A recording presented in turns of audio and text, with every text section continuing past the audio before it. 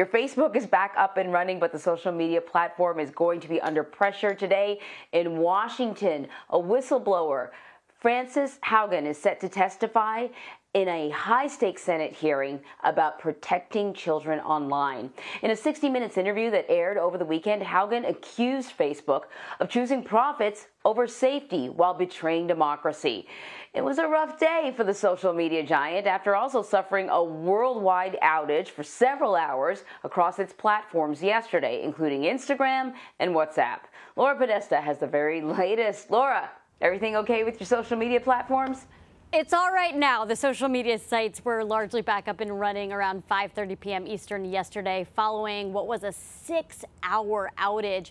The situation hampered communication for businesses large and small and showed us just how important Facebook and its subsidiaries are to allow people around the world to connect. Facebook whistleblower Frances Haugen testifies before Congress today.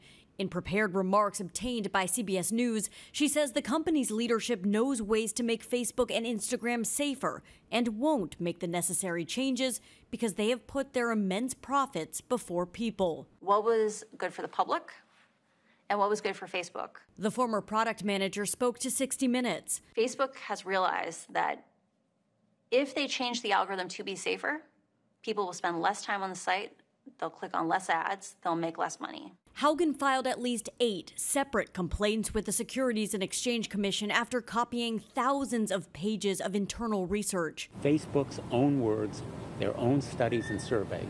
Senator Richard Blumenthal is eyeing stronger regulations. They've made no meaningful reforms. They've done no disclosure. They've made no commitment to really take any meaningful action. Facebook said in a statement, "We continue to make significant improvements to tackle the spread of misinformation and harmful content.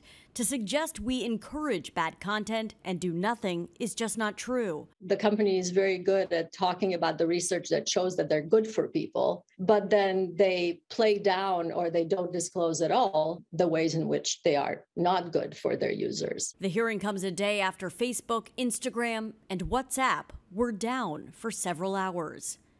Facebook fell along with other big tech stocks yesterday, sliding nearly 5%. And Forbes reported that Mark Zuckerberg alone lost nearly $6 billion. Anne-Marie.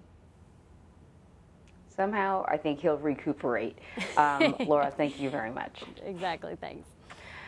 So for more analysis on this, I want to bring in Dan Patterson. So, hey, listen, Dan, Laura mentioned that Facebook said that the outage was due to configuration changes on the backbone routers that coordinate network traffic between our data centers. And then when they said that, I said, oh, that explains it. I actually said something more akin to, what does that mean? So can you please tell us what that means?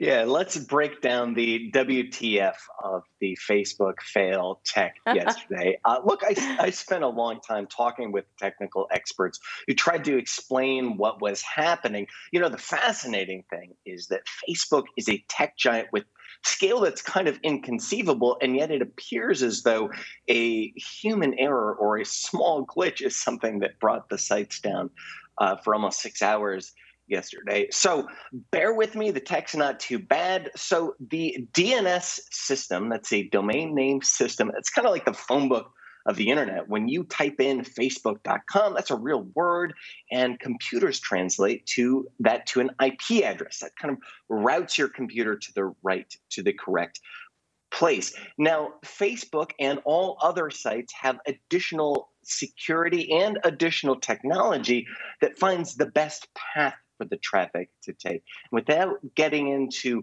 the precise details of how this happens, it's when there is a small misconfiguration, you can have cascading effects of these sites not talking to each other, but trying to. It's kind of like knocking on the door of that house and getting no response, but more and more people gathering outside of the house, continuing to knock. Okay, that makes a lot of sense. And I, like many people, ran to Reddit to try and get more information about it. And there was a suggestion on Reddit, and it could be wrong because you never know who's on there, that the fact that we were all also trying to get on these sites was perhaps even sort of contributing to the problem or exacerbating it. It might not have been. But can you talk about sort of the impact of yesterday's outage on Facebook and its other platforms like Instagram and WhatsApp? Yeah, well, as we heard and saw, the stock was off about almost 6%, although it did start to tick up by the end of the day. Now, look, the sites were inactive for a long time, and Facebook is weathering yet another controversy. It seems like it's a terrible time to be Facebook, except when you look at precedent historically, when Facebook has experienced problems like this, they typically roll out PR, wait for the problem to blow over, and then everything goes back to normal, including the stock as well as Mark Zuckerberg's internal wealth or personal wealth. So, there was a big impact. This was all four of Facebook's major properties: Facebook, Instagram, WhatsApp, and Oculus, the VR software. But the stock at close yesterday was already starting to do exactly that, which is tick back up. Yeah, it actually was just sort of a funny little story to me until I tried to sign on to Oculus, and I couldn't. As you know, I work out every day using my Oculus, and then I realized, oh, wait a minute, we're so connected to Facebook in ways that maybe you're not aware of, even though I know that Facebook owns Oculus. My daughter tried to sign into her favorite game last night after school after reading a chapter from her book, and she couldn't sign in because she signs in using my Facebook account because she doesn't have an email account, so I allowed her to do that. So there were actually a lot of other apps and services that were affected by this outage. Yeah, this kind of shows the global scale and reach of Facebook and sites like it. Every time you do the sign in with Facebook, you probably don't think, hey, I'm visiting Facebook, and you're not going to a Facebook domain, but you are inviting Facebook to be that third party that handles your credentials. And so once again, kind of going back to the metaphor of people standing outside of a house, knocking and waiting to come in the door, more and more people trying to access their apps or log in just generates more and more data that is very hard for the servers to manage. And so there's kind of this buildup or a blockage that prevented sites from communicating with each other.